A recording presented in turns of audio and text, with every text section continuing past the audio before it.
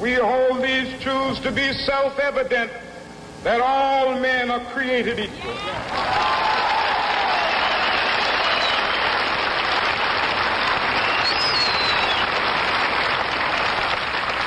I have a dream that one day on the red hills of Georgia, sons of former slaves and the sons of former slave owners will be able to sit down together at the table of brotherhood. I have a dream that one day,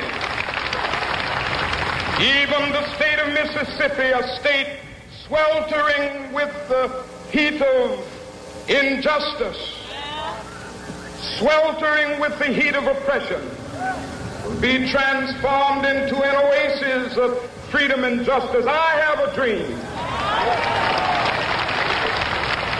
My 4 little children will one day live in a nation where they will not be judged by the color of their skin, but by the content of their character. I have a dream today.